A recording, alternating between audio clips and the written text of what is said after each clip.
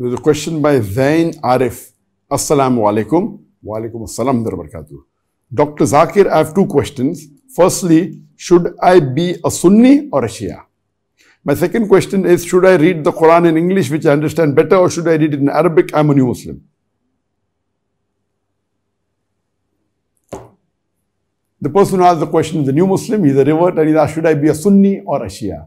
If you read the Quran, there is no Sunni or Shia, there is only a Muslim. Allah says, Qala innani minal muslimin. The ayah I quoted in the beginning of the session from Surah Fussilat, chapter number 40 and verse number 33. And then in the ending it says, Qala innani minal muslimin. Say that I'm Muslim. So there's no Shia Sunni in Islam. These have been made by the people.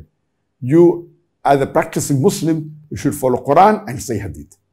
So the right thing is you should be a Muslim. I know because of all the various sects that have emerged in Islam, there should be no sects. What you should follow is Quran and the Sahih Hadith. And anyone who follows the Quran and Sahih Hadith is a practicing Muslim. And anyone who follows Allah and His Rasul and follows the teachings of the Sahaba, they are on the straight path. All those who do not agree with the Sahabas and the teachings and the Khulafā Rashidin, they are on the wrong track. The Prophet clearly mentioned that you have to follow me and the teachings of the Khulafā Rashidin. You have to follow me and the Sahabas. So all those who claim to be Muslims and they don't follow the Khulafā Rashidin, the four Khulafā Rashidin, that is Hazrat Abu Bakr, Hazrat Umar, Hazrat Osman, Hazrat Ali, all of them, Khulafā Rashidin, and the Sahabas, they are on the wrong track. You have to follow Allah, His Rasul, and the last time final messenger said you have to follow the Khulafā Rashidin and the Sahabas. Coming to your second question, that since you're a revert, is it better to read the Quran with English translation or in Arabic?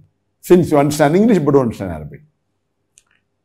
The best would be is to read in Arabic and in the language you understand the best. If you read in Arabic, but naturally you get the sawab. If you know Arabic as a language, it's the best. Besides getting sawab, you can know the message and implement on the message. If you don't know Arabic as a language, then read the Arabic portion as well as read the English translation of the Quran if you know English as your best language. You should read the translation of the Quran in the language you understand best, because the Quran was revealed to be implemented. The Quran is the most positive book in the world. It's a proclamation to humanity. It's an assurance to those in doubt. It's a solace to the suffering. It's a hope to those in despair. It's a fountain of worth.